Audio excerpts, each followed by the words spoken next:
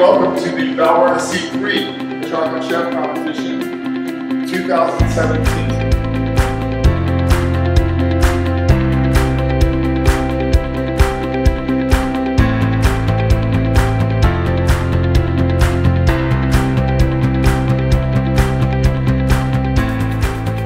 Competing is a chance for all of us to come out of our comfort zone and push ourselves a little more.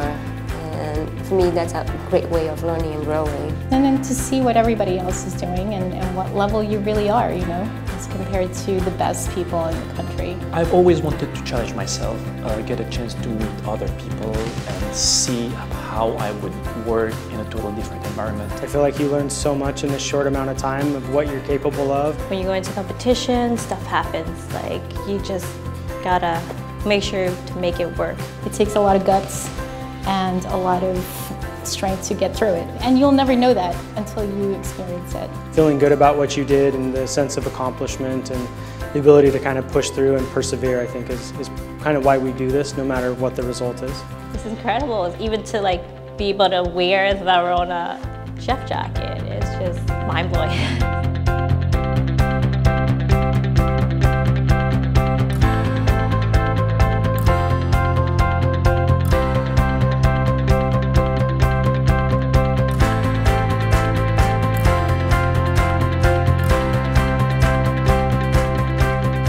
The overall level of the C3 competition is far above most competitions that are out there. I think it's the primary pastry competition, especially here in the United States. Amazing chefs, obviously judges, amazing judges of course. It's a very high level competition, especially with all the chefs from the United States, from Canada, and all their level of expertise. I thought it was really intense. If anything, I was really intimidated.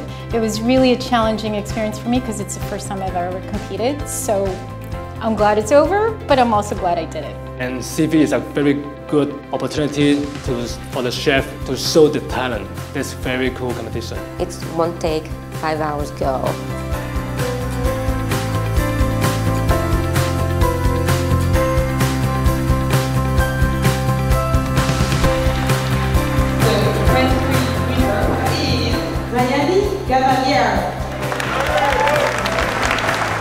Second prize goes to Young Love Team. The winner of the C3 competition in North America is Mina Pizarro.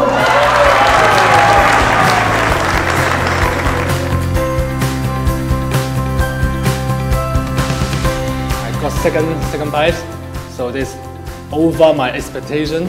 It's an honor to be part of this competition, to cook with the people that I did on stage and also for the people that judge the competition. It is truly an honor to be #1 today. Thank you.